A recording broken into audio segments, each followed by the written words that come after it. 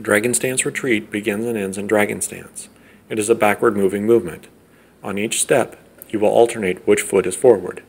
All movement is along the attack line. Keep your hands up in a defensive posture as you move, with your forward hand in a cocked vertical fist formation at nose level, the elbow of the forward hand at your heart level, and the back hand in a reverse fist formation at hip or navel level.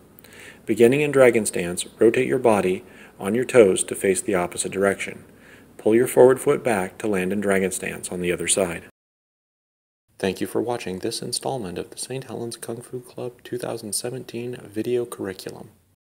I hope you learned something. Each video is short, detailing one move or concept. If you would like to know how this move connects with the rest of what we learn, look in the description below to find links to other videos in the curriculum that relate to this. As always, remember to act with love for all and improve the world wherever you go.